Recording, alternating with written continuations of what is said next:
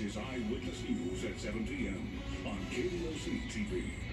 With California's recall election now less than a month away, Governor Newsom and those looking to unseat him hit the campaign trail. Plus, thousands of LAUSD students are just hours away from their first day of school tomorrow. We're tracking the changes that they'll face, including mandatory COVID-19 testing. And thousands more U.S. troops headed to Afghanistan as Americans and their allies flee the country. We have the latest on the Taliban's takeover.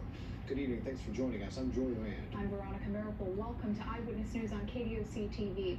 Let's get to the coronavirus pandemic to start. The numbers just keep rising. Today, LA County reporting more than 3,300 new cases and 8 more people have died. Of course, those numbers may be lower because of the weekend lag. More than 1,600 people currently hospitalized in LA County with COVID. The U.S. may reach a decision within weeks over whether to offer booster shots to Americans this coming fall. If a booster shot were to be introduced, healthcare workers, nursing home residents, and other older Americans would be among the first to receive them since they were the first to receive them the first time around. Cases here so far still indicate that the vaccinated do remain highly protected, including against the Delta variant. But Dr.